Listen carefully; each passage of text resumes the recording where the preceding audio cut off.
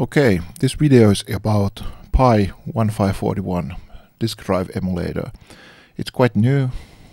It haven't been around for too long time, and it's quite interesting because it's not very expensive, but it does seem to be very good in what it is meant to do, so emulating 1541.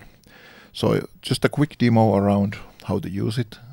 I have connected my Raspberry Pi to HDMI capture device, and I also have the USB keyboard so I can move around there, and you can see the selection changing. So I will just choose one demo and then start to load, and you will see how it will act. So let's take a best demo from year 1995. And this browser is kind of awkward to use because you can't just type what you want to search. You have to go with cursor buttons up and down. So it's not so useful as the 1541 Ultimate is. And we choose the Mathematica there.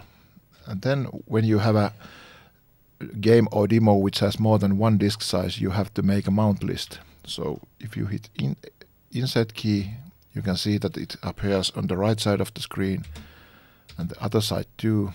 And now when I choose the side A and press enter, it mounts the image. And you can see that on the top left there's a directory of the mounted disk, and next to it is a disk map showing what the disk is used, what parts of the disk is used, and then on the red it has the mount list. And you can switch with the number keys. Now it switched to second disk, side P, and when I hit number 1, it switched back to side A. And down there you can see that it's emulating device 8, and there you can see status of some features of the IEC bus. And now when I take a directory from my C64, you can see some activity down there. You can actually see the data is transferring. And now when I took the directory, I will load the first file.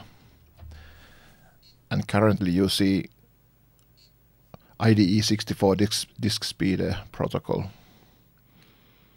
And you might hear the buzzer from the Pi 1541 adapter when tracks are switching.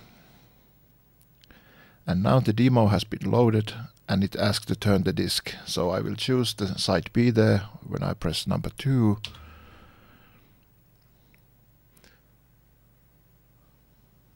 And now it detected the disk change and the demo will begin.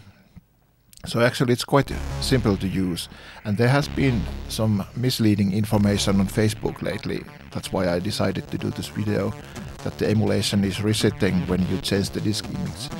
That's not true. You just have to make a mount list before you use it. And actually that's all what I have to say about this Pi 1541, and that everything I have tried with it just works. It's very robust and very good emulator. And I will hope that in the future the disk browser will get some more useful, that you can type in search the big list or something like that. So it's just something like comfortability issue or something like that. But okay, now you can see it's still loading some more data, the demo. And it just works. And if I press ESC, it exits the emulator, and of course the demo crashes because it can't get the data anymore. Okay, see you in next video.